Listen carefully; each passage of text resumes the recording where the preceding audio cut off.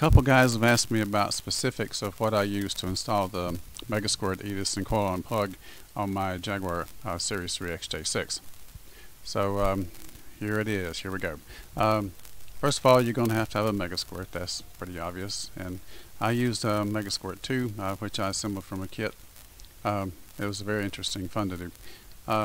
So next, you need a pair of EDIS 6 ignition modules. If you want to do the coil and plug thing, you need a pair of them. If you want to go just with the regular EDIS type coil pack, then of course you only need one, and of course that's not what we're doing here. Okay, also these 6 ignition coils, I used coils from a 2000 Jaguar S-type V8. The V6 works, electrically it works fine, but the ear is straight instead of curved, and I need the curved ear to use with my mounts. You also need a 36-1 ignition timing wheel of some sort, a crankshaft position sensor. I used a 92 Ford Explorer V8 version, standard part number PC14. Chose it because of the mounting ears and also the standard Bosch connector.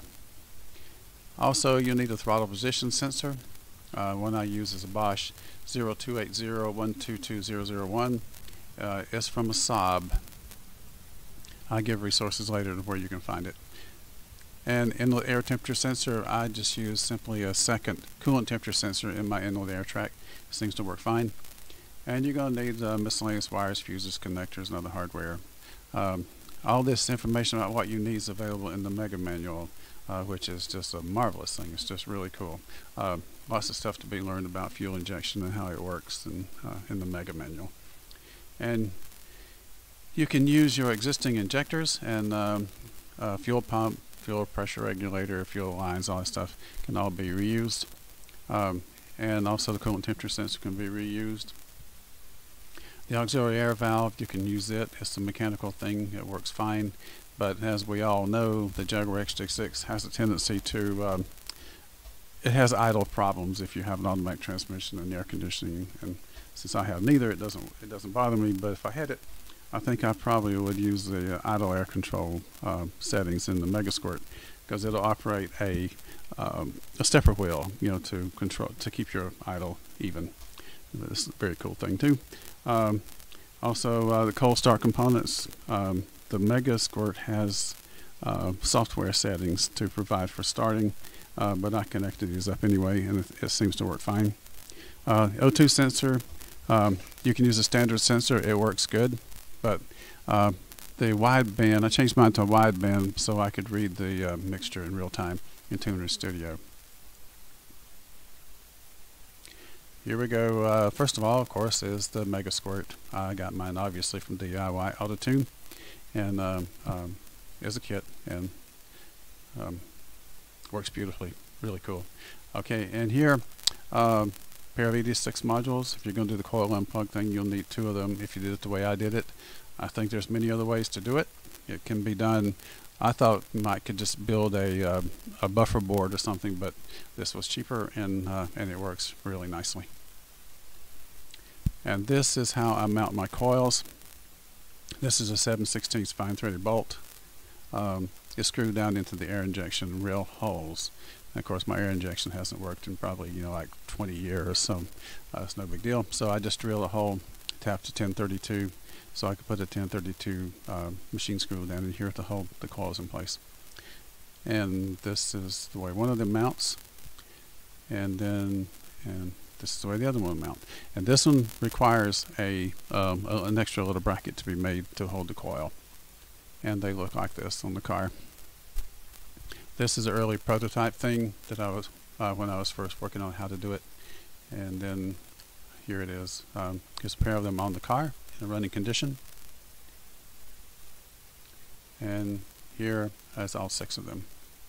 See, there's this one has a little bracket. This one does not. It screws directly into the 7/16 bolt. Next is the crankshaft position sensor. Like I said, I chose this one because it has these mounting ears here, and also down here the Bosch connector, which is just a standard connector which you can readily available, easy to find, no problem. So I had to saw off this part, which I have no idea what its function was on the Ford, and also remove this little pointy thing, which I also have no idea what its function was on the Ford either. And you end up with a thing that looks like this. Here's the ears. Cut this piece off, cut that piece off. And here is my mount. This is 2 pieces of 1/4 inch just flat aluminum bar stock, and I made it out in 2 pieces so that this part here actually rotates to so I can get the alignment with this even. If you just mount it straight to the back bar back here, it doesn't align evenly with the coil. And here's another shot of it. These are obviously just little pieces of pipe because I need some kind of standoff. And then here it is with the sensor mounted on it. The timing coil, just mounted it on the bolts that go into the harmonic balancer, and you need to put spacers back here to space the wheel away from the front pulley, because if you don't, you can warp the wheel when you tighten it down. Plus, it doesn't tighten everything down, so you really need these spacers back here. That's important. And also, you have to enlarge these holes slightly for these 5/16 bolts. And here it is assembled. Next is the throttle position sensor. The car originally comes with a throttle position switch, which is not usable for the Megasquirt. You need a potentiometer, and this one is a Bosch. It comes from a Saab. As you see, it's actually clocked differently from the standard one because the standard one mounts here and here, and I had to clock it around to mount here. Plus, it's smaller, and it doesn't have the little nose piece on it like the other one does, like the original one does. So you need a spacer plate. So I made mine out of a piece of 1/4 inch, half inch aluminum.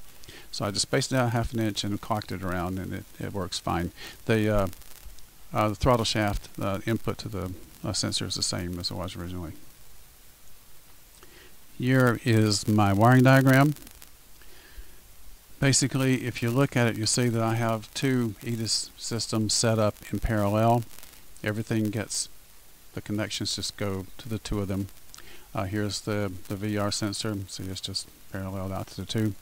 And here is the output from the Megasquirt on pin 36. This is the timing output from the Megasquirt. It goes into pin 3 on both of the EDIS modules. And I use only the output of the EDIS 1 into the Megasquirt to get the VR pulses into it. So so this goes in pin 24. This is the input. The timing comes out on pin 36. It operates both EDISes, and it works beautifully. I've got these set up so that it operates coil. One of them operates coil 4, 5, and 6, and the other one 1, 2, and 3. So it's still a wasted spark system, so you can set this up and you can have 6 tube. Anyway, you can set it up on odds, or you can set it up on 1, 2, 3, 4, 5, and 6. It doesn't matter because these 2 coils fire at the same time, these 2 coils fire at the same time, and these 2 coils fire at the same time. If you want to operate the tack, which most people would, you can operate off of pin 2 on EDIS 1. The output of this is a series of pulses riding on the DC level. The Jag tack doesn't like the DC level, so you have to remove it. So you just connect a wire here, put you a capacitor in series with your tack, and connect the other side up to that white with blue wire that goes out to the tachometer inside the car. I used a 0.47 microfarad or 470 nanofarad polyester capacitor, but I think any fairly large capacitor would work. I wouldn't use an electrolytic. I don't think they're very happy under the bonnet. So, but the polyester is fine, works good, and the tack works beautifully. And here are where I found the parts, the resources. I don't work for any of these guys, but this is just where I bought them all, and very satisfied in every case. It always works fine. These guys here have that Bosch sensor, and I'm sure you might can find it elsewhere, but they had it, and Rock Auto is good for just about anything that you need. So in the Mega Manual, it's like the Bible. So you read it, and it points you, it tells you how to do just about everything. So very good. Okay, that's about it. So if you have questions, you can get in touch with me. Let me know. Be glad to answer anything you want. So if anybody's interested, that's it. Y'all take care. Stay cool.